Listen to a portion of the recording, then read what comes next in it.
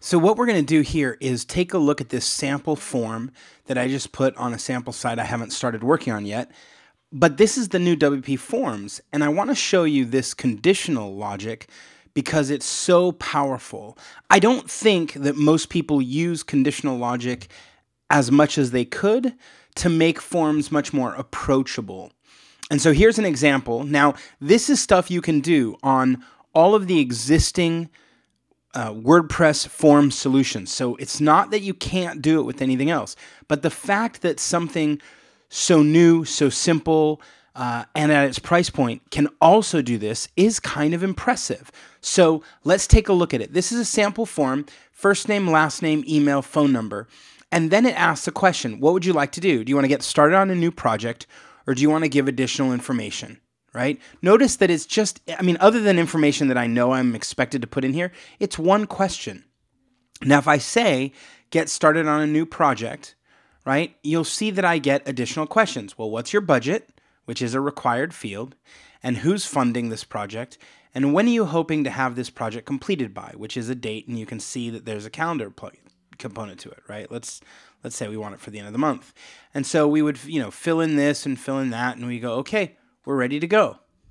But what if you came back and said, no, actually, I want to give you additional information on an existing project?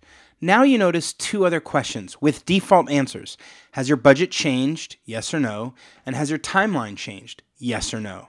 And in this scenario, the moment I say, oh, well, actually, my budget has changed, I get that question again. And then I can adjust the value, right? Well, now that we talked, I have more. Or I can hide that and say my timeline has changed and come back in, and of course people want it sooner, right? But this kind of dynamic conditional logic, and in this particular case, what we're really saying, in case you didn't catch it, right, is we're saying only show this question if the first option is selected.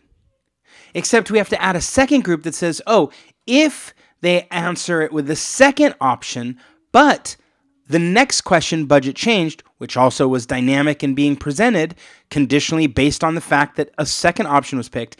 If they pick the second option of the main question and then they answer yes, the first option on a secondary question, show it again. That's two different conditional logic groups driven off to show you a single question. Two different ways to get there, right? And yet the benefit is a very approachable question, a very approachable form that starts as simple as just asking you, hey, what do you want to get started with? What do you want to do? And from there, everything else flows. That's possible with the new WPForms.